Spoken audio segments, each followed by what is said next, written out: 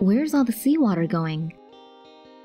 According to a new study in the journal Nature, seismic activity around the Mariana Trench have revealed the Earth around it could be taking in at least 4.3 times more water than previously thought.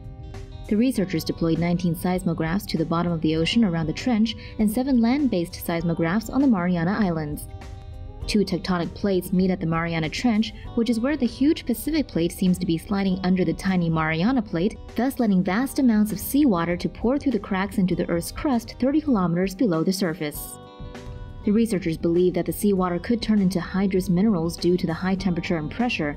The hydrous minerals would then be incorporated into the lower plate and sink deeper into the mantle as the tectonic plate sinks.